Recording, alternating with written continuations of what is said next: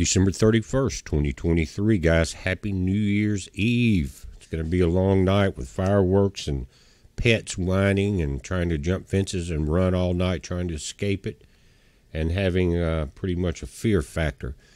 But maybe some people will have listened the last few years as we talked about it and will be a little more careful. They're very sensitive. Dogs have such a tremendous higher range of hearing than we do. Imagine how loud those concussions sound to them, and no wonder they're scared, right? Have a soul, have a heart. Think about that. But the sun is welcoming in 2024 with the strongest flare in years. This is an X.5, guys. If it had been Earth-facing, and that means it would be coming closer this way, and that's what it's going to be doing. If it had been Earth-facing, this X.5 would have been much stronger because the satellites pick up that direct energy, and this is a kind of a side impact. Still, they picked up this as an X.5. As it moves in this direction over the next few days, it's going to be becoming more and more Earth-facing. This was a very powerful sunspot when it went behind the sun. As a matter of fact, I saw a video a few days ago they said was from, I think, the Mars rover or one of those rovers there. And it was looking at the sun from the perspective of Mars, which was on the backside. It was showing this flare from Mars, this sunspot from Mars because it was so large. Now, we're going to be dealing with it for about 2 weeks as it crosses across the sun. Usually it'll take it about 27 days or so for one sunspot to make the full rotation. But, guys, this is going to be something we're going to have to watch. Now, here's the blackout areas in red. Notice this is the California coast right there going up the west coast of U.S. And you guys in California, the weather's crazy, the jet stream is crazy, and the waves are crazy. And they're going to continue like that for the next few days. But this is saying was a proton, basically a background with a strong X-ray flux. But communications were pretty much lost in the upper atmosphere here. Now let's look at the SDO satellite, and as it happened, check this out. Let it play forward. You can see it building there. Very powerful flare, very fast. Let me slow this down. That sunspot, again, the one that was seen from the Mars rover, right there starting. There was a small flare there. Again, far left corner. Right there, look at that. It was a long-lived flare, too. Look at that. Very high impact. Again, if we get a CME from this angle, more than likely it will be out to the left. We're going to check that and just see what they're trying to model. Now, here's where they measured this X-ray flux. And this is in watts and meter cubed. Right here, guys, this is the X line right there, and so you can see both the GOS 18 and the 18 long and short pick this up, and right there, it looks like it's a little stronger than a 5, but guys, when you get up into this area, you've got some problems, especially with an Earth-facing flare situation setting up like this. We're going to have to be very careful.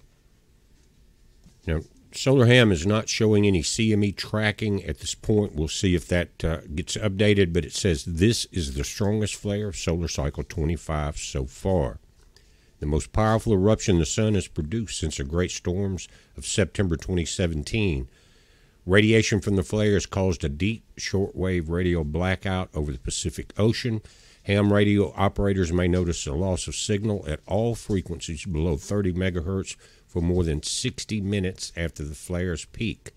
It's too soon to know for sure, but this explosion probably launched a coronal mass ejection, or CME, into space.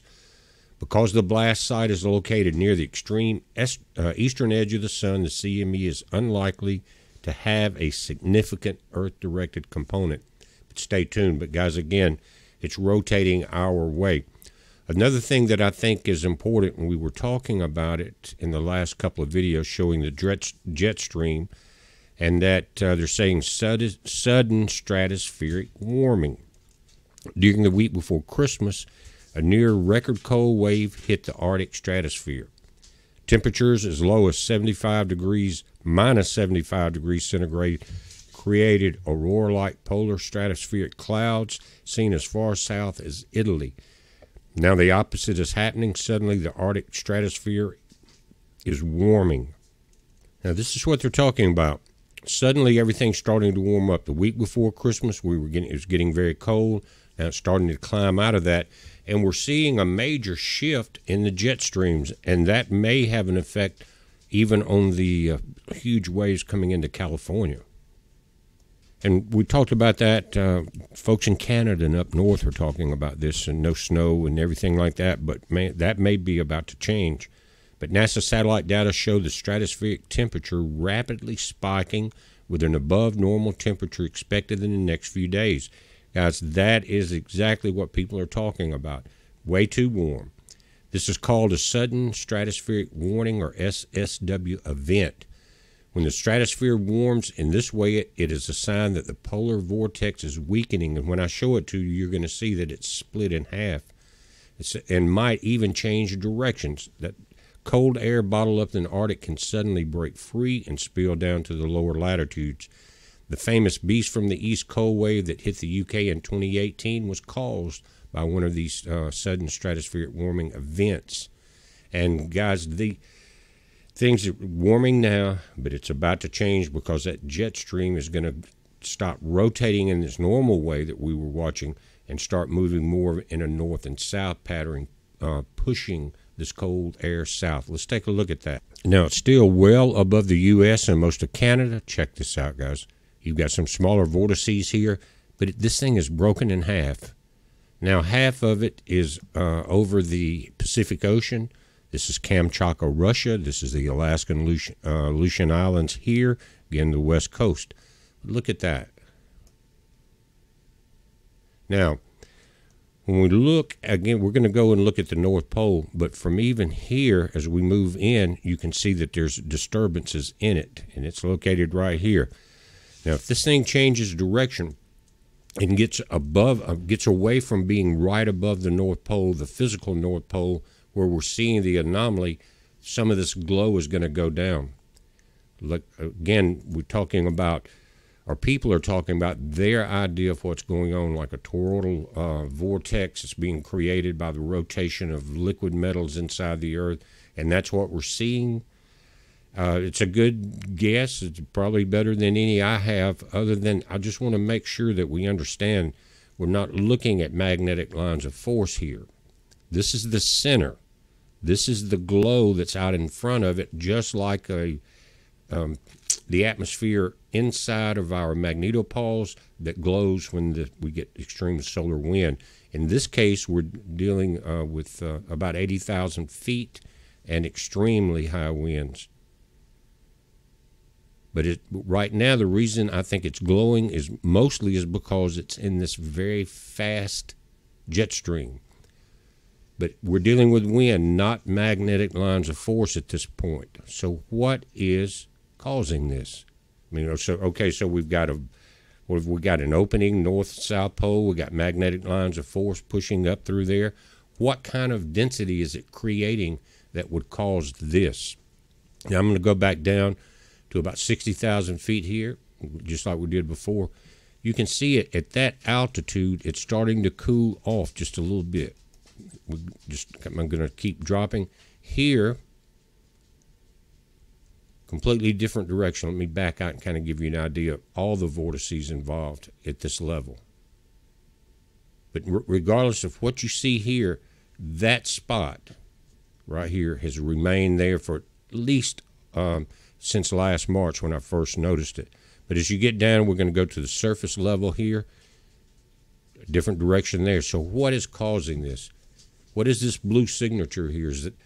Why is it there? Why are we seeing what we're seeing? Again, this is wind being affected. Going from there all the way back to the very canopy that this model represents into our jet stream. Now, if I back down the height, I just want to look where we're getting these giant waves, guys. Very unusual looking to me in California. Here's surface level. You've got this storm here, and then they're talking about a couple more may be headed your way. You may get a break for a day or two, but those high waves, guys, are creating tsunami-like situations there along Southern California.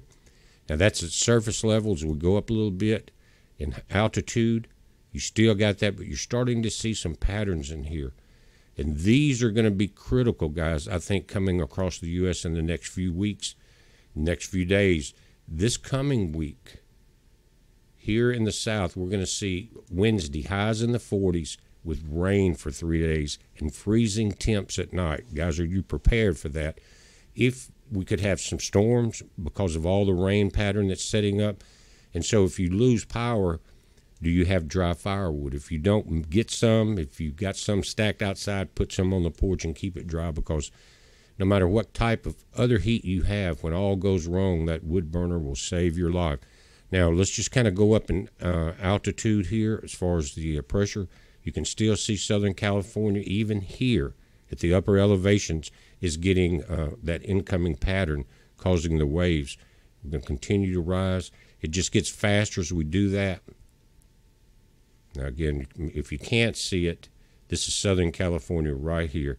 We're getting into the jet stream now. Not all the way to the top, but we're getting there. Back it out a little. And look how kind of chaotic things are. We are not at the top of this. We're around 40,000 feet here. We're going to go up to 60, then again about 85 or 84,000. Now this is next to the top. We're at about 60,000 feet. And you can see what we've been seeing, except it's a little different. It's pushed just a little further north. And again, the reason we're seeing the glow, I think, in front of this object, just like a magnetopause on the planet, is because it's being hit by very high upper level winds. Now let me back up just a moment. Let's look at California and go all the way to the top. You're still getting this flow here, this El Nino pattern, I guess you may call it, and all of this is going to bring that rain and cold air. But let's move to the top. That's what we're dealing with now. Two instead of one. As this thing breaks apart, get it here over the U.S., this area here is going to start pumping very cold air straight down. And if it moves this section of the jet stream down, it's going to make it that much worse. But there's a lot we're watching, guys. I just wanted to touch base with you tonight. Hope everyone has a safe and happy New Year's Eve and New Year's Day. We'll be talking with you soon. It's a heads up. Be safe.